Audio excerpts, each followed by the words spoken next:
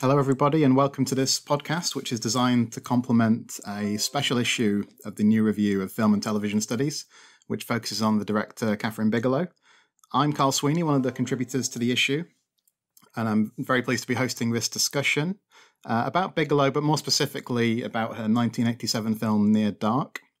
And given that this podcast is covering Near Dark, who better to join me than someone who has actually written a book about the film for the BFI Film Classics series. So yeah, I'm delighted to be joined by Dr. Stacey Abbott. Hi, Stacey. Hi, Carl. Thanks for having me today. It's an absolute pleasure. Yeah, and just by way of an introduction for listeners, and Stacey, jump in if any of this information is inaccurate, out of date, etc. Thank you. So Stacey is reader in film and television studies at the University of Roehampton. So her book on Near Dark was released in 2020.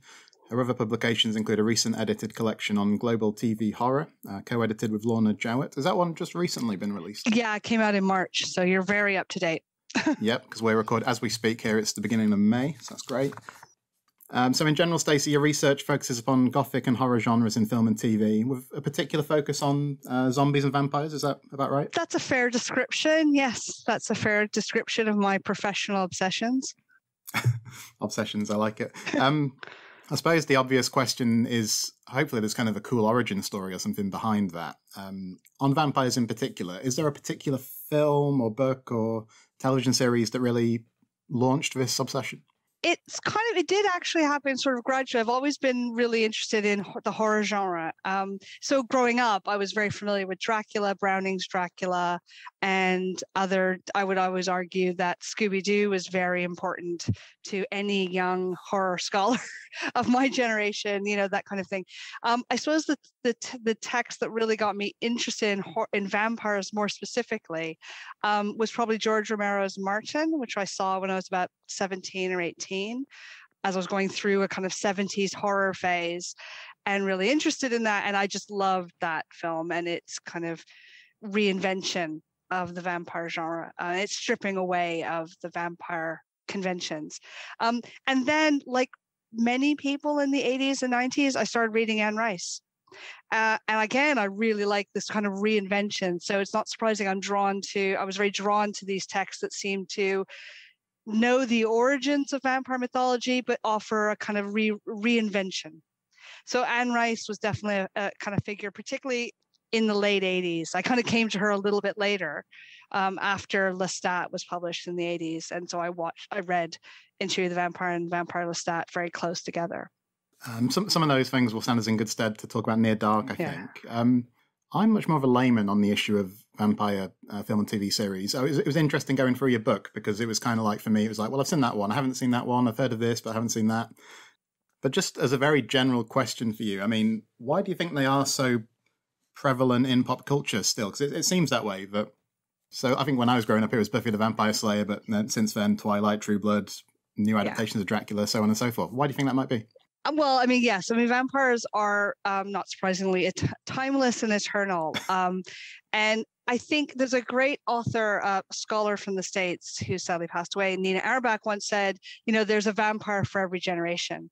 And I think there's something about the vampire. I think there's multiple reasons why they are perennial. One is that they do go through, they are very adaptable to reinvention. That yes, they have certain codes and conventions that they're not always consistent, but often recur, but that there's something about them that they're immortal, so they somehow adapt to the world they're in. So they become very useful metaphors or useful tools to explore different ideas. Now, I think one of the key reasons why they're prevalent is because they have for a long time been associated with sexuality. Sexuality, as modern as we are and as progressive as we are, will always be a subject that preoccupies us, and particularly with various different taboos or issues. And the vampire becomes a really useful tool to explore that, whether that's Victorian anxieties or issues around sexuality and female sexuality, at the end of the 19th century, or whether it's 21st century anxiety about teenage sexuality, which we see in Twilight. That's a recurring theme that comes up quite a bit. They're also really preoccupied with borders, with, whether it's literally like anxieties about immigration and people crossing borders. Vampires travel. they bring with them they bring with them their kind of the threat of contamination. So they tie into those. They embody the other. They embody this idea of whatever we're afraid of. They become a really good repository for what we're afraid of, or what we're attracted to. And I think that's the other thing, is it's not just that they, and we see that particularly now, is often it's less about us being afraid of vampires and more about the allure of them. So they also embody that kind of relationship between attraction and repulsion. So they're very malleable. Yeah, it's fascinating. So I think I was looking at one of your articles yesterday. I believe it was about TV adaptations of Dracula. And I think there was a line in there which jumped out at me, which was, there is a fundamental synergy between the vampire and cinema. So I'm guessing there's some of that to do with things like visual effects, perhaps? Or Yes, no, absolutely. And because one of the things that when I first started getting into writing about vampires, beyond just my interest in kind of watching the films, reading the books, is that Dracula was written in 1897, or no, I should say Dracula was published in 1897, obviously written for about 7 years up until that point. And obviously, we have the birth of cinema is located in 1895. So there is a synergy, a temporal synergy to Dracula being this really key uber text. Yeah. It's not the first, but it's obviously pivotal, coming onto the world stage, as it were, at the time we have the birth of cinema. So they're sort of happening together, and cinema does start adapting. It takes a little while, but you start seeing this adaptation of Dracula and then other vampire texts. And I think so there is a kind of temporal synergy, but there's also something about cinema there is something about it kind of trapping souls in this cycle of repetition, that you can, when you're kind of capturing, particularly in the early days of cinema, there was this image of looking at these faces recorded and these little snapshots of movement, and there's an uncanniness to cinema that they are kind of forever, eternally young.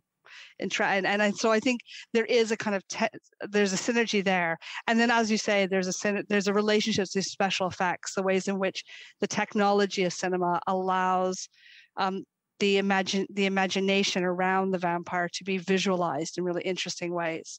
Cinema had to find a face and an appearance and a kind of conception of the vampire that was imagined in literature. And obviously, there's also, I don't want to dismiss stage versions as well. That's also an important area where you also have kind of playing with special effects and trick effects that begin to get adopted into cinema.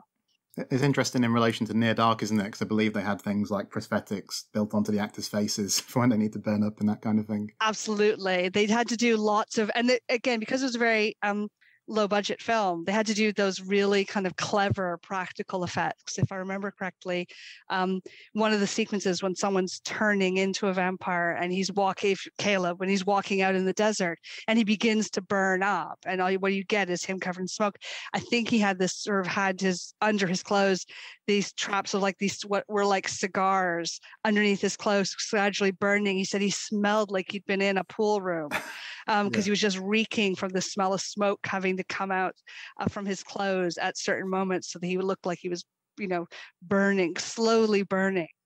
Okay, so let's hone in a bit on Near Dark. And I'm not going to give a spoiler warning for a film from 1987, but I will say, listeners, if you haven't seen it, maybe pause the podcast, go and watch it, and then come back. Might be a decent idea. Can you recall seeing this film for the first time, Stacey? Yes, I do. Well, there are two first times, in a sense. I was aware of the film when it was, I didn't see it in the cinema, sadly. I was aware when it was on video. In the late 80s, I worked in a video store, so I was vaguely aware of it, but I'd never watched it. But when I was at university, I had a job in the audiovisual department in my university in Montreal. And my boss said, if you like Anne Rice, what you need to do is see this film. And I had never seen it. And she had a copy of it, and she showed me one scene to hook me. And it was the barroom slaughterhouse scene. And she said, you have to see this. And I saw that. So that was my first experience in Near Dark, was seeing that scene out of context, had no idea what I was looking at, and went, okay, I now need to go find this film. I'll watch this on my own. So I then went off and watched the crummy video that you could get at that point. So I was really remembered as having this really major impact on me, and just being mesmerized by this film. For me, it was much more recently. This was actually the final Kathryn Bigelow film I saw. I'd seen all of her other films first because there was a conference in 2019 at the University of Wolverhampton, actually at the Lighthouse Cinema, which is right next to the university, focusing on Bigelow. I wanted to submit something for it. This is the conference that has led to this special issue that's coming out. I actually found the film quite hard to track down. I don't know if it was just that the places I was looking for the film on DVD were out of stock, but it took me a while. I think I bought a secondhand copy. Yeah. With Bigelow, it's interesting because obviously the idea of what constitutes quote-unquote a Kathryn Bigelow film is quite flexible, isn't it? So I don't think any of her other films had really prepared me for this one. But yeah, I admired it a lot on first viewing. I didn't know anything about it going in other than that it was some kind of hybrid vampire western at its most simple level, I suppose. Yeah. But yeah, I thought it was a very rich film. It's very seductive, but also very savage. Yes. But I don't think I realised how rich it was, and this is not just to flatter you, but until I read your book more recently, how much was going on here. So yeah, I suppose what made you want to focus on it as a book for the BFI Film Classics series? It's a great series, isn't it? Because it's expansive enough to include a lot of the films you'd sort of expect to be there, but also something like Near Dark. Is it fair to say a bit more niche cult, I suppose? Definitely more niche and cult. Yeah. Obviously, I had written about it, the film, when I was writing my PhD thesis on vampire films. So, it's been a film that's preoccupied me for quite a while. Like it pops up. I teach it at university. So it's something I've often worked with. But I've long been an admirer of the BFI Classics series. I really like you said, that mix of texts you get, things that are classics, things that maybe are obviously classics or might not fit into more traditional conceptions of classics. And I suppose I had long aspired to this, and I suppose wanting to write a BFI classic on Near Dark, because I think it has it really captures that mix of something which I think is in some respects perfect for that series because it's aesthetically rich. And one of the beauties of this particular series of books is the fact that it really focuses in on close analysis. It really wants you to revel in the text. And this is a film that really is very rich aesthetically as well as narratively. And I always thought that would work really well. And on a very practical element, they really welcome using lots of images in these books. They really want that kind of close look. And I always thought this film would work really well. But I also like the fact that it's not a traditional classic. It's by a woman, and while there are films in the series by women in the classic series, still, and I'm sure, and I know the BFI and Bloomsbury would say this, not enough yet. Like they're very aware that, they want to, that's a situation they want to change. But it's about woman filmmaker. I was surprised when I proposed it at that point, that there weren't any of her other films weren't included in the series. I was really surprised because I thought Blue Steel must be in there, or Strange Date. I was just thought something, or Point Break. Yeah. So I was very surprised by that. So it always just felt like a really good. And then when I realized there weren't any in there, I said, well, okay, the first one that goes in that series should be Near Dark, and I just felt, no, actually that was the final push to kind of propose it. I said, no, because I think this is a film that lays out so much of what makes her an exciting filmmaker is right there from the start. Like you said, it's not, you can't, as you say, you can't quite just simplistically characterize a Bigelow film, but there are lots of things that she does really well that I think we see beautifully present in Near Dark. So I really like that. I like the idea that it is, in some respects, wonderfully classic. It's also wonderfully transgressive and culty, and I like that for the series. And I was delighted when they wanted to do it. So what was that process like of, I don't know how you'd put it, like living with the film as you were writing the book? So I just imagine it involves a lot of repeat viewings. And yes. How was that? That was, it's great. I have to say it was a delight. It's probably been one of the most pleasurable experiences of writing a book. And actually, I haven't really had negative experience of writing a book, but it really was nice. As I said, I've been teaching the film for many years. So this is a film I already have a real, very close knowledge of. But once you start doing this, and once I'd kind of laid out the structure of the book, then it is repeat viewing and then breaking down the film. One of the things I didn't want to do as a personal writing choice, some of the books are often written where they take you through scene by scene the film and tell you interesting things about them. And that is one approach to do it. And it can work really well. It wasn't how I wanted to do it. So for me, it was about working out the kind of thematic, the kind of approaches I wanted to take to the film, what I thought were the key scenes that do fit into it. And for the most part, I do go through the film kind of chronologically, but through the lens of different kind of themes. So it was kind of working through and then spending a lot of time watching, rewatching, going back, lots of notes. I'm very old school. So it's a lot of like handwritten. I just sit and just take lots of handwritten notes, but it was a real pleasure. And then also the other thing I did as I was going through, I mean, the images in the book were done by a professional. They're beautifully done. But I did a lot of frame grabs as I was watching it, because I would watch it on my laptop. And just if I saw an image that I just really liked, I would just pause it, take an image. So I could always go back to the image as I was writing, as to help me kind of talk about it. How many times do you think you've seen this film then, just out of interest? Could you put a number on it? Honestly, I mean, I've been teaching it for years. So even just once a year for that class would be like 15 times alone for that, let alone. So I would say somewhere over 30, 40 times, maybe more. Like I really couldn't begin. Obviously, I've written about for my PhD. I've shown it to people, you know. So I would say at a rough guess, somewhere around 30, 40 times. Before we come to some of the ideas that are in the various chapters of the book, I was just wondering about how do you feel this film in particular fits in sort of Bigelow's body of work, and sort of where was she in her career at this sort of point in time? Well, this is, is very earlier in her career. So it's her first solo directed film. So as I'm sure you know, she had made The Loveless previously, co-directed with Monty Montgomery. And that itself is a very classic Bigelow film in many respects. But prior to moving into this type of filmmaking, she had come from a visual art background, painter, etc. And I think with The Loveless, you see that tradition really coming out in her work. It is very painterly. I mean, I think in many respects, all of her films are painterly in their own way, but you really see that visual tradition. It's sort of it's often described as being a hybrid of Douglas Sirk and Kenneth Anger, so you're seeing that kind of artistic tradition. And I think Near Dark is part of that move for her into mainstream filmmaking, of wanting to move more into that. She had a couple of years of what they would describe as development hell, of trying to get films off the ground and not getting them off the ground. She taught film studies at Cal Art, I think, so she was, and I was always interesting that when she was teaching B movies, American B movies. So you can see that this film she's starting to think more about a career in filmmaking and wanting to work in mainstream and then these kind of B movies. And so she basically decides to write a script to try to get this made, both as a successful script writer, but with her attached to it as a director. And she co-wrote it with Eric Red.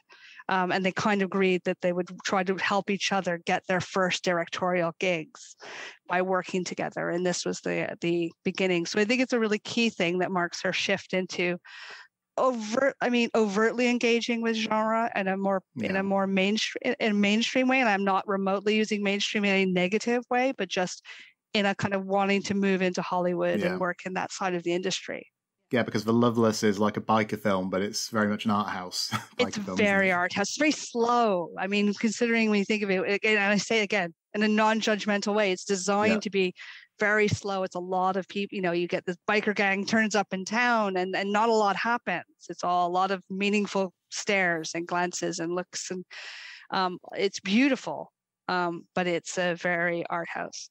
Whereas here, she's embracing her kind of visceral kinetic energy that she would become associated with. Yeah, because this is before Blue Steel and Point Break and so on. Yeah. And I think her student film is called The Setup, and it's about violence, but it's about the sort of philosophical nature of violence, isn't it? Yes, exactly. I actually pulled up a quote from her 1995 interview. She talks about how she became dissatisfied with the art world. Specifically the fact that it requires a certain amount of knowledge to appreciate abstract material. Film, of course, does not demand this kind of knowledge. Film was this incredible social tool that required nothing of you besides 20 minutes to 2 hours of your time. which I think is a nice way to put it. So if this film, so relatively early in her career, and on release, kind of some interesting stuff there. So not a big box office hit at all, was it? Not at all. Not at all. I mean, it suffered even before it came out because the company that made it went bankrupt. They sold the rights to De Laurentiis, who then went bankrupt. Like, it struggled. It played in the cinemas, in the US cinemas, for 3 weeks. And made, I double checked the figures because I'm bad with numbers. It made just over $3 million, just over $3 million. And it was made for a $5 million budget. So, this film came and went. Almost, I mean, I'd be interested to know who saw this film on release, because most people I know who are really fans of these kinds of films and love this film came to it later. So it kind of just disappeared. It was a little indie film that got lost. And it was released at Halloween. While it is a vampire film, it is a horror film. It's not a typical kind of Halloween release. And it also suffered for coming out, 2-3 months after The Lost Boys, which was a huge summer blockbuster success. So I just think it just disappeared. It was invisible. Even though it sounds like it was received pretty well critically, wasn't it? Yeah, no, it was. In fact, the majority of the reviews I looked at when I was researching it were, at best, hugely praised it, and really recognized her as a director to watch. She gets, most of the reviews comment on her genre hybridity a lot, and then they comment on the things that she would become forever associated with: genre hybridity, kinetic energy, violence, that they really, I pick up on that, and they recognize there's something really fresh reworking of genre. There are some negative reviews. Some people, in fact, didn't like it precisely for the reasons others did. They didn't like the genre hybridity, or they thought it was too violent. There are some wonderful quotes of people sort of saying, "I came out desperate for a Bambi movie," and stuff like that. But for the most part, it did really well. And then roughly about 6 months after it was technically released in the cinema, it got a screening at the Museum of Modern Art, which did a lot for her reputation and the film's reputation, because there was a recognition of, again, her as a new voice of cinema. So I think that also ties into reception. It didn't help the film make any money, but I think it helped it not get lost in the shuffle, Yeah, and then that process of video, finding an audience through video and later DVD and so on. Absolutely, yeah. So you mentioned, and I think we both mentioned, her Bigelow's tendency to sort of blend genres, very relevant to this film. Yeah. Just relevant in general to her, isn't it? Because I think a lot of people discuss her as like an action director, but that doesn't really cut it as a description, does it? Because she moves between genres so often. Yeah. She does. I mean, I think she moves between genres from film to film. Like, I just think, she's not someone, I would love to see her do another horror movie, and she's never gone back to doing anything like this again. So she's done, quote unquote, vampire films and police thrillers and surfing movies and science fiction, and so she moves between genres, but she also, each of those films, it's limiting to describe them only as one thing. Like, to describe Point Break as only a surfing movie is not understanding what Point Break is. It's action, it's melodrama, it's a love story, and the same with Near Dark, that she fuses genres together in really interesting ways. So you always feel like you're seeing something quite new, even if it's drawing upon things that individually are familiar. Yeah, even to this day, I think with her most recent film, Detroit, I just pulled out a quote from Mark Commode's review of the film, where he says it shifts from social realism to courtroom drama via crime thriller, musical fantasy, and social chiller. So just as an example. Yeah, absolutely. And of course, she's been asked about this many times over the years. In a 1989 interview, she said that she tries to turn genre on its head or make an about face, and just when I make the audience a bit uncomfortable, I go back and reaffirm. And in other interviews, she said that she has this desire to subvert and redefine. And at times she seems to suggest it might be unconscious. She says it's not always strategically that she's cross-pollinating genres. Yeah. But it sounds like it is somewhat strategic here, because on the commentary she says how she wanted to do a Western her and Eric Red wanted to do a Western, but it wasn't as saleable as the horror film at the time. So that sounds strategic to me. Yeah, I think this one, it was definitely strategic, as it was very much, I want to make a Western, so I'm going to pretend it's a vampire film, which again, if you think of by the mid-1980s, you have huge success of Anne Rice novels. Le Vampire Lestat comes out in 1985. You've got Fright Night. You've got, Monster Squad. So in a way, the idea of saying, I'm going to make a Western, but I'm going to make it as a vampire film makes complete sense in terms of what's selling at that point. It's a few years before Unforgiven comes out in the early 90s and marks that moment of rejuvenation of the Western. So, I completely think it's absolutely strategic. Yeah, she talks about how fun it was on the commentary I think she uses the phrase, it's something like access the legacy of the Western. And she's ridden horses all her life, and that kind of thing. Yeah. So you get things like the standoff scene between Severin and Caleb, which is kind of true to Western convention in some ways, but then obviously the truck turns up and the other characters are around. Yes. So it kind of speaks to that, I think. Yeah. Absolutely. Just in terms of that broader context of the 1980s and vampire films, and particularly American vampire films. So you mentioned a couple of titles like The Lost Boys. So I think in the book you said it's kind of an Americanization of the vampire film during this period. Is that right? Yeah, I think so. I think that what you're seeing is, because obviously vampire films have been going on forever and they're constantly in periods of recycling. But in this period, what you're seeing is Americanization in multiple ways. One, that it's often about this kind of relocating the vampire story in the US. They are reinvented, they are located in the US, and we see this with Martin in the 1970s, but Hunger in the early 80s, they keep coming about vampires coming to the US. But it also becomes, it becomes about the vampires themselves are either American or they are embodying a kind of a style of America. So you have sort of teenage youths, you have the Susan Sarandon in The Hunger, who is this kind of very modern American woman who stands in contrast to the European vampires like David, played by Catherine Deneuve, and David Bowie. So there is that sense of reworking the genre in terms of the characterizations, and then also by the hybridity of mixing them with other genres. I mean, so we're talking about Near Dark, and we'll come back to her hybridity, but this is also a big trope of the 80s vampire film. More often than not, they become mixed with comedy, and particularly teen comedy and adolescence, with Monster Squad, Fright Night, Lost Boys, and many others. And is it generally the case then, it sounds like, that a lot of those other films are more, I don't know how you'd put it, self-conscious, self-referential, Van Near Dark is? Yes, they are. They tend to be set in worlds where all the characters know a vampire film. When they've seen it, they've all know Dracula. They all know vampire films. They often talk about movies. Lost Boys, they talk about comics. In Fright Night, one of the main characters is an actor who played a vampire hunter in movies. So they're very self-conscious, and they're interested in reworking conventions through kind of embracing them, So we'll have our Van Helsing characters in Lost Boys, but there'll be two teenage to preteen boys who read lots of comics, but they'll serve that Van Helsing role. So they're very self-conscious, which obviously is a big difference from Near Dark, which doesn't exist in a world where people, well, at least they don't seem to know what a vampire is. The word's never mentioned, is it, at all in the film? No, and that, again, was deliberate. That was very deliberate to say, they don't say it, we're not going to. And Caleb at one point even asks, what are we? And May just says, I don't know. We don't know, just this is what we are. But then again, on the commentary, Bigelow talks about how the idea of the transfusion which comes in, she relates that back to Stoker's Dracula.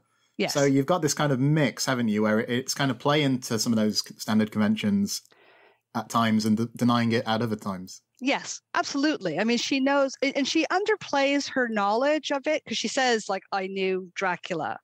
Yeah. And I think somewhere she also did reference Interview with the Vampire, that she is, she's familiar, but she I think underplays, as someone who we know is very knowledgeable at cinema. I suspect she knows more than she lets on, but I think she picks and chooses what she is going to kind of draw on. And the transfusion is a great one, because in a way it's very classically, it's part of Dracula. It's a big part of that narrative.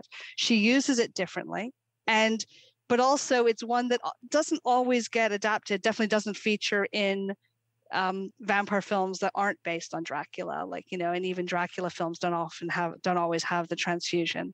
But it's just, it's also at a time when other films weren't doing that. She's bringing that back in a very interesting way.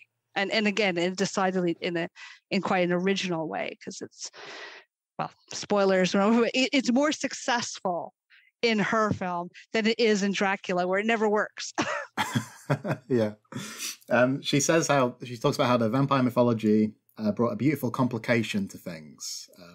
And I think when she talks on the commentary a bit about some of the things that aren't in the film. So I think she mentions garlic specifically. Yeah. But, crosses and so on. Yeah.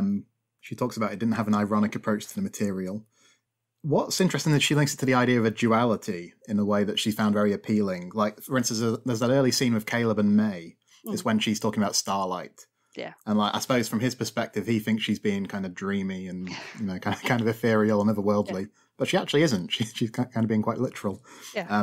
But also all through the film, really, like the shootout scene in the hotel room, I think it is, where the police assume that the bullets are what's going to be harmful to these characters. That's not the case, really. But the sunlight that they're bringing in is. So you get lots of nice complications, don't you, I think? Yeah. And again, this is where because she thinks so well visually, she's constantly thinking about playing with those ideas. And, again, I think that's one of my favorite examples of that hybridity that she brings in. And she's not just like, I'm going to throw in a cowboy and a vampire, but she's saying, no, I'm going to have a shootout. And what would, how do I even the scales between a human and a vampire in this kind of thing? It's going to be the light. So you get those wonderful, pivotal, like little streams of light, piercing the room. And it feels very violent. Like the light does pierce the room in the same way the bullets pierce the body. So there's wonderful complications of how we engage with these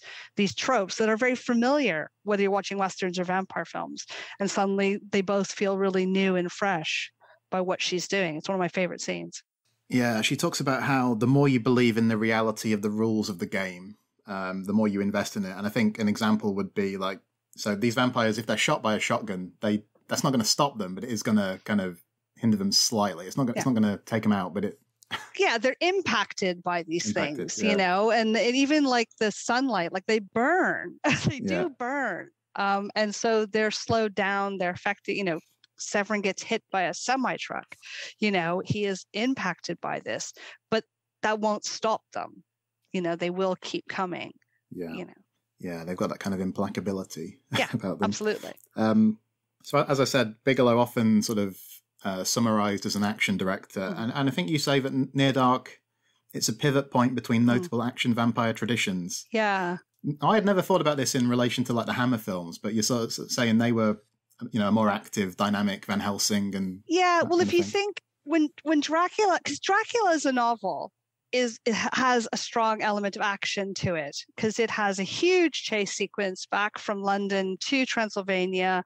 You have a character in there who is a Western character who carries a Winchester rifle, and so it has that very strong action element. But when it got adapted to screen, initially most of the adaptations are based on a stage play, so Dracula became much more about these kinds of sitting room conversations, seductions, and that element of the narrative really disappears or fades away a bit. It just becomes less prevalent. And I think Hammer really was interested in restoring that kind of action to it for their own aesthetic purposes. So you get a young Van Helsing, a comparatively young Van Helsing, and a young Dracula. And again, you have they're dynamic. They don't just sit around talking. You get chase sequences, and you do get you get that big chase back to the castle, and their confrontation is physical. They fight, and the classic moment when Van Helsing leaps across the room and rips down the curtains so that you get the sunlight streaming in. So there's a real, and you see this across a lot of that Hammer work, that there's an emphasis on these very physical confrontations, which it wasn't really part of it before that, or it was less important in earlier versions. So I think that's really key. And then you have that in later films, but if you look at something like Martin again, is with Romero, is a very slow. It has those moments, but again, it's trying to strip away some of that. The hunger is all about meaningful gazes and seduction, so it's less interested in those kinds of moments. So this is a really important film. They're saying, no, actually, we're going to have chases, and we're going to have, they're constantly on the run. They're constantly running and being chased. Before you get in the 90s, where you get now suddenly the vampire again becomes very much part of a kind of martial arts action approach with Buffy, Blade, Underworld, and a lot of others. It becomes again very physical. So the sort of 1980s-ness of this is quite important then, because we have, it seems like, half the cast of Aliens in Near Dark. Lance Henriksen, Jeanette Goldstein, and Bill Paxton, all very memorable. Yep. I think a nod to Aliens at one point, I didn't notice this until you pointed out in the book, but it's the cinema hoarding, isn't it, in the background. Yeah. But also, like I said, implacable. So they've got some of that quality of the relentless opponent of, somebody like the Terminator, I suppose. Yeah. And they're not clean and debonair, So, how much is it fitting into that 1980s kind of I think kind of a vibe? lot of it is. I think it's fitting in, it's contributing to that, and it's responding to all of those tropes. So yes, they're very Terminator-like. And another key film, I would say, because of Eric Red, is The Hitcher. You have who is a very similar human form of the Terminator. He just keeps coming. So there is that sense. You move away from these vampires are being rethought now. As you said, they're always kind of burnt out and dirty. And there's a sense of stripping away again. So you think about the Terminator and the ways in which from the beginning to the end of the film, the Terminator himself is literally stripped down to his exoskeleton. And you see this repeatedly in this film, that sense. And there is a sense of, wanting to make these films very visceral. There's a visceral quality to them. But the other thing I would say that is another part for me, is a big part of that 80s style is the humor. It's the implacableness, the way in which they respond to it. So yes, they're kind of burning away and they are feeling it, but they laugh it off or they crack jokes. Lots of puns, lots of that kind of 80s humor, sort of deadpan humor amongst the violence, which I think makes it very kind of characteristic of the period. And Bill Paxton especially, who is just having the best time ever in this film. Well, he apparently ad-libbed the line, "I hate it when they ain't been shaved," which is in that bar house scene, isn't it? Yes. Apparently that bar had to be built from scratch because it was obviously going to be destroyed, and that was the most complicated sequence. Yeah. There's some interesting production stuff, isn't there? Because apparently the actors went through vampire boot camp. Yes. So they had to Bigelow timed them blacking out the rooms and that kind of thing. Yeah, she wanted them to work as a team and be able to work as a team. So she, did get them, sort of put them in a room, say, okay, you've got to black out all the windows of this car and we're going to time you. And here's like a bunch of things, paint, tinfoil, whatever you need, figure it out. And so I quite like that idea of working, getting them to kind of train themselves into survival and how to rely on each other and work together, which I think works really well. Yeah, and apparently she took some of the actors to a gun range under supervision before filming started. Yeah. The one I'm uneasy about is the idea that Lance Henriksen, who plays Jesse in the film, he apparently went to pick up hitchhikers in preparation, and it sounds like quite in character. So I'm not sure how I feel about that. I know I've heard he tells numbers of those stories of him on the road. There's also a story of him driving. I can't remember where he lived at the time, but when he drove down to the shoot, he sort of drove down, not fully in character, but he had been preparing, he had his nails done, and so he looked really, intimidating. And there's some really great stories that are unsettling. And one story of him and Bill Paxton deciding to go on a road trip after, at the end of the day, going off to another town fully in costume and having an encounter with a police officer where they were caught speeding, where you just thought, that is not smart. That's not smart. Yeah. But I think there was something about that shoot, because it was done quite intensively. It was it was 47 days, 40 of 39 or 40 of which were night shoots. And they were all living, all the location shooting, they were living in motels in the area where they were shooting. I think there was I think it fueled a little bit of that sort of just, we're going to embrace who these characters are, particularly between Paxton and Henriksen, who I think you get a lot of just them wallowing in their testosterone as they're kind of just embracing their vampirism. Yeah.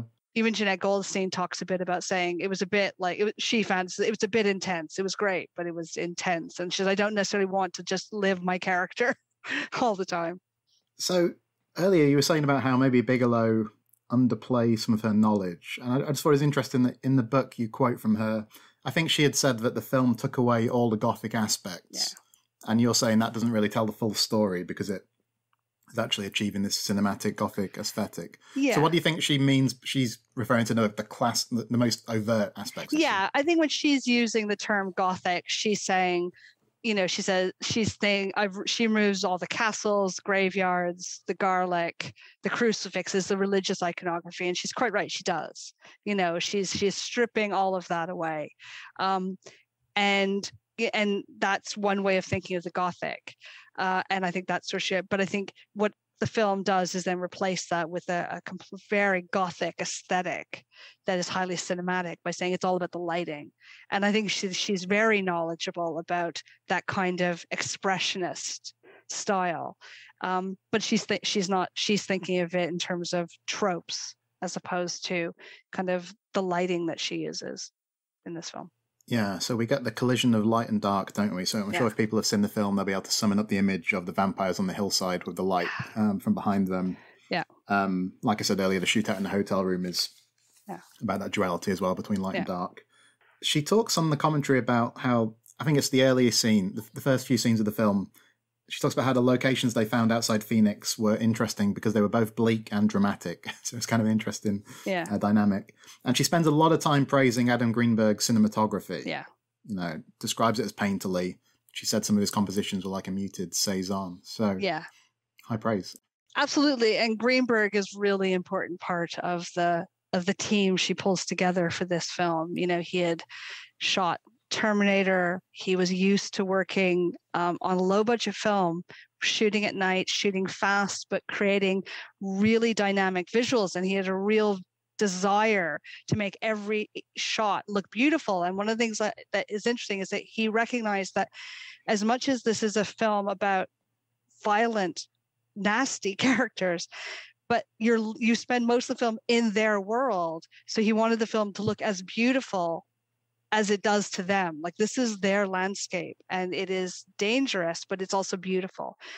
So he does that, the lighting, even scenes like one of my favorite shots is when Caleb's just walking along the highway and you've got this sort of truck stop where drivers are cleaning or washing their trucks and all this. And the lighting there is stunning, where you got sort of this, and it's like I said, it's a really mundane location. It's just a truck stops outside of a town, but be lit to really beautiful, like breathtaking imagery. So she wants to kind of capture, and the two of them together try to capture this seduction of the nighttime landscape, which is really important to a vampire narrative, where that's part of the allure is, this living this outlaw life at night. And just in terms of the production, so notable that a film that's 40 plus days, and apparently a third of that was during what they call magic hour, the time when the light's either coming or going. Yes, exactly. Yeah, so it's a really tough shoot. It's a tough shoot because you have very restricted, but it does create a beautiful landscape. Again, there's something really magical about magic hour. It's the reason why it's called that, because it really does have that sort of twilight. It's neither day nor night, and great place to set a vampire film. And I think when people have seen the film, what they'll also remember is what they've heard, because of Tangerine Dream's score, of course. Yeah. So that kind of timely and timeless, because the synthesized score is quite appropriate to the period. Yeah. But I think the phrase uses diegetically timeless because it's not a score that kind of has associations with the backstory of these characters or anything like that. Yeah, absolutely. Exactly. I think there's something about it that doesn't feel like you're beyond the barroom scene where you do have diegetic a jukebox score. For the most part, that Tangerine scene is not trying to nod to, it doesn't make it narratively, it is not linked to 1980s Arizona or Oklahoma. It's not, like I said, because you have characters coming from different time periods. You could, you could have scores that kind of reflect that. It's not. It's somehow it taps into that twilight space. There's something, it feels like you're in a slightly magical space, and I think that it works really well. Sometimes it's very romantic. I think the May theme is very romantically, very dreamy, whereas then you also have a very driving, intensive score that underpins a lot of the action sequences, a lot of the sequences on the road, where you really feel them being propelled from location to location. Like, they can't stop, because if they stop, they'll die. Yeah. So you mentioned May's theme there, so perhaps we should talk a bit more about both May and Caleb. Maybe let's start with him. Yeah. So in the book, you're saying he seems ostensibly to be part of a specific tradition of sympathetic vampires. So that tradition, I mean, the first one that sprang to my mind was Angel. I remember in the early seasons of Buffy, yes, you didn't want to be a vampire, that kind of thing. Yeah. Is that the tradition? Is that that's sort of the tradition? I mean, there's a tradition. It goes. I mean, it's arguable how far it goes back. There, you can always find different examples. Dracula's daughter from 1930s was a sympathetic, reluctant vampire, one who tries to find a cure. Barnabas Collins on Dark Shadows from the 60s. That there's a tradition. And I think it particularly becomes prevalent in television because you have longer narratives. So these characters, these vampires they can't just be villains for, 200, 300 episodes or something. There's no narrative, there's no story there. But so you create a kind of reluctant, sympathetic thing where they're struggling against who they are. And obviously Interview with the Vampire has that as well. And again, I think that's where you can see that tying in here, that she's tapping into that narrative of vampires who are brought into this and resisting it. And so Caleb does fit into that, because he does spend a big chunk of the film being told, you have to kill to survive, you have to do it, and he is resisting it. He is, or is when push comes to shove, is incapable of doing it. Yeah. He's being told to do it, and he tries, but he just can't bring himself. So he does in some respects fit into that tradition. But I sort of argue that I don't think he completely fits into that tradition. Because if you compare it to so many of the other vampires we're talking about, is that one of the things he does is, or even if you compare him to Michael in The Lost Boys, who very similarly is half vampire, he's turning, he's being pushed to make the transformation. He doesn't. The difference is Caleb does drink blood in this film. Mm-hmm. He has no problem drinking blood. And has no problem, and eventually starts to and he kind of likes the world. He can't bring himself to kill. But if he's drinking blood that May is killed for and drinking from her, he's okay with that, which is different, because somehow and I think that's why I quite like it. I think he on the one hand, a lot of people think of this as being, well, it's his story and he's so sympathetic. And I go, well, actually, is he? Like, he is. I find him quite, I love the character, but I find him quite unpleasant in places, or at least you're going, well, he's quite dark in some of their scenes, where I just think, no, you are not as sympathetic or as reluctant as we may think, because you seem to be thoroughly enjoying drinking the blood. It would be fascinating to show this film to somebody who had no idea what was going to happen, no idea that there's this vampire element, because in those early scenes with Caleb and May, there's that quite. And, there's that air of him, he stops the car, he wants her to kiss him, that kind of aggressive air to him, isn't it? Yeah. Which then gets, obviously... It gets turned on its head, and she does that. You're right. And again, those are really key scenes for me, is that it's actually, again, because I've watched this film a lot, I somehow those things stand out to me a lot more about him, is actually going, no, he is really unpleasant or manipulative, or at least... out for himself. He wants her to kiss him. He takes the keys. He refuses to drive her home. Like, these are things, particularly in our contemporary landscape, increasingly, we would look at this and go, no, this is not acceptable behavior.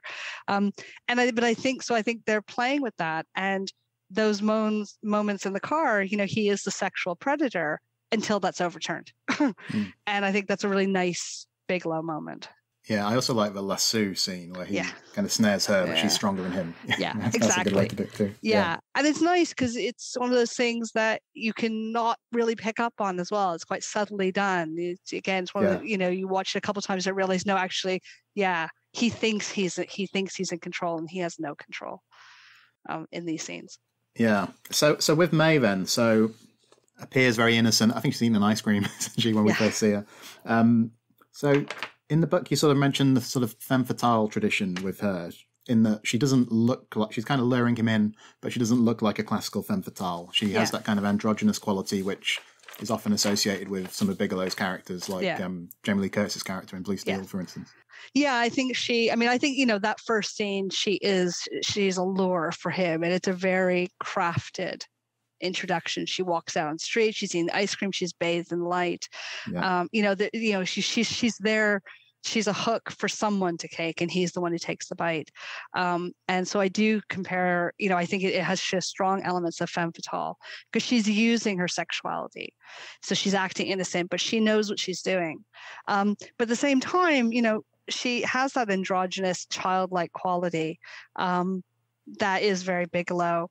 She also, if you think of her compared to kind of the femme fatales in the vampire genres, she doesn't remotely conform to how those characters would look in traditional vampire films, even very, contemporaneous ones.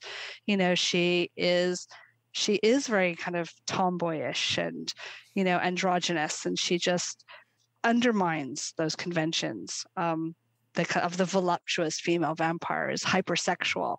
She's sexualized, but not in a very physical way, and much more in terms of her identity. Like, it's less about how she looks, and much more about just how she exudes a kind of confident sexuality as the character develops. She also has that kind of, I don't know how you describe it, kind of a kind of sensuality about the world, where she's like listen to the night, that kind of thing. Yeah. But then she also seems to really she's very accepting of her need to kill. She seems to enjoy that roadhouse slaughter. Yeah. And it's one of the things I find really interesting about the character is that on the one hand, she does talk about, like you said, the sensuality of the night. She talks about still being around in a million years when the lights and the stars reaches the earth. Like she's that as a vampire, she's interested in more than the kill. Like, she is interested in what this world allows her to experience. But she at a basic level accepts that killing is what she needs to do to survive. She does it. She doesn't hesitate. As you said, she enjoys, the roadhouse slaughter. She is fine with it. And like I said, because I've did a lot of close analysis, you see her smiling. She's often in the backdrop, but she doesn't look horrified. She's not being depicted as reluctant, even if she's going along with it. So I quite like that mix. So she's very sympathetic, but she also just accepts this is who she is. So it makes her very morally complicated. And that relationship between the two of them is complicated, isn't it? Because I hadn't thought of this until I read it in the book, but there's the scene where he feeds on her. Yeah. So there's obviously the associations with them as lovers, but also she's kind of like mothering him. Absolutely. Yeah. No, absolutely. She's feeding him. And it's, again, very self-consciously structured, that sequence where she is literally feeding him from his wrist. So she is, and he kind of crawls up. There's they're composed in a very maternal, childlike pose of him feeding from her wrist. But as the sequence progresses and you get the kind of their breathing escalating in the music, it's also highly sexualized. Like, and there's a kind of climax at the end of, as he stops drinking. Like, you see them both kind of exhilarated by this experience. And obviously these are ideas that are inherent in the vampire, that kind of duality of drinking as being something that is both kind of familial and sexual. I think that's why vampires they're interesting, because they complicate all those they break those taboos. I think if there are listeners who haven't seen the film or haven't seen it for a long time and are listening to some of these descriptions of the scenes, they might be surprised to hear that there was some criticism of Near Dark for kind of evoking conservative values. Yes. Is that right? And I think what you argue in the book is that it is actually potentially disrupting those values. But to begin with, what were the sort of charges that were leveled against the film? I think for all the things we've been talking about, that there is a sense where it's coming out of the 1980s. So if you put it in a context, 1980s, which is coming. It's late 80s, so it's post-AIDS crisis. It's not post-AIDS, but it's post globally recognized AIDS crisis. It's at a point where now, everyone's very familiar with this, and everyone's very aware. So anything to do with sexualized exchange of blood is obviously highly interpretable in those lines. So in one respect, the fact that they even suggest a cure to vampirism is a sense trying to say, no, there's a way of, now we want to now, rather than have these characters engaged in this illicit sexuality, we're going to try to cure them, to purify them. So that's one element that's kind of often been read as being quite conservative, this idea of somehow even evoking a notion of a cure. But the other thing is that it's a kind of decade of return to family values. And what you have in this narrative is, Caleb comes from a broken family, so it's just him, his sister, and his father. May comes from this kind of complete vampire family. But in this narrative, which involves May choosing between her vampire family and Caleb, she kind of restores the nuclear family. And that what you have is a kind of heteronormative narrative at the end. They're cured of their illicitness and sexuality, and the family is restored. And that's often how it's read. And I understand that reading. I do understand that reading. It has that element of it. I do offer a counter reading, because I think that there is. It's not that I accept that understanding of it, but I think that Bigelow and Red problematized that in their conception.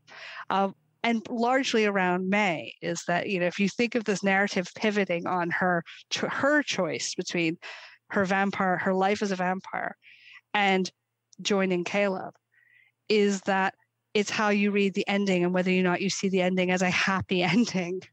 Is this a good thing that she is being pulled from one world to the other? Arguably not by choice. She chooses to save Caleb and his sister, but it's arguable whether or not she chooses to give up being a vampire.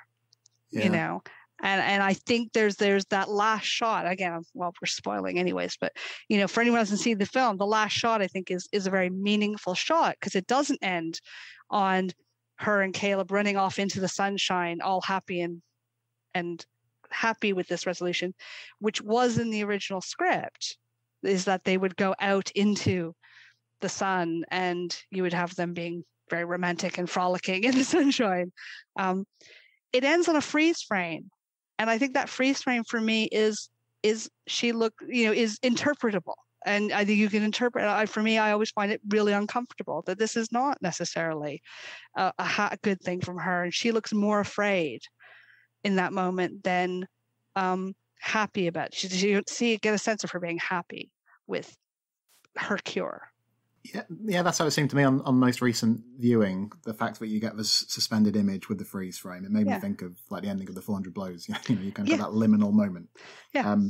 But then it sounded like on KATHRYN Bigelow's commentary, and I think recorded several years afterwards, but she sounded like it maybe is kind of hopeful. Like maybe they can have it all. Yeah. Maybe their love now doesn't have to be mired in this very dark situation. Yeah. No, she does, and absolutely. The way she talks about it is she does sort of go with that restoration of normality and the heteronormativeness of it. She's not using that words and she's not saying it negatively. I'm just slightly cautious. I think once the film's out there, I think she ended it that way. I think the ending to me isn't hopeful. I think it's open to interpretation. Yeah. And despite what she said, because I've listened to that and I've seen her write in other interviews, and that's fine. But I think what's interesting is the fact that this is a director, particularly at that point in her career, is highly influenced by Douglas Sirk. And we all kind of know there's that long history of Sirk having those false endings, that kind of false happy ending. And to me, one can read this ending very much in the line of that it's somehow giving you a happy ending, but it's throwing dust up into the narrative in the way that Laura Mulvey would say, it's complicating that. But also the fact that there's a big difference between how this scene is shot and how it was originally conceived in the screenplay. Which not only included Caleb and May going off and being very happy, it included the image of the sister Sarah being the realization that she's turned into a vampire. And so that there was always something in that original screenplay that had a sense of, we're going to undermine the hope. And if you look at some of the production stills from the film, you do see images of Sarah with blood marks on her neck, with suggesting, so that they were thinking about that. I don't know why I've not found any evidence whether they shot anything other than these production stills. And she doesn't talk about why they changed. At least I haven't found anything about why they changed the ending. But there is a sense, okay, that they were thinking about disruptions to that happy ending, not necessarily providing a clear-cut happy ending. So even though she says that, I still think there's evidence. You're going, well, it's a little more complicated. And I think as a viewer, it's complicated, regardless of what the director says. Yeah, of course. I mean, she only made the film. We're the ones who are sat there watching it. You know? Well, exactly. And I think, that's why I accept the conservative reading as well, because I do think that it's open to interpretation, and I accept that reading. It's just never how it sat with me, where I always just feel really uncomfortable with that last shot. And I welcome that discomfort, that I think, no, she spent 5 years killing people. I'm not sure how easy it's going to be for her to reconcile herself back into kind of daily, normal human life. Like, I think it's complicated. Maybe I spend too much time thinking about these things, which is possible. Just finally on the Douglas Sirk comparison that you make, which is a fascinating one. So kind of the idea that you get these things along the way, character moments, little touches.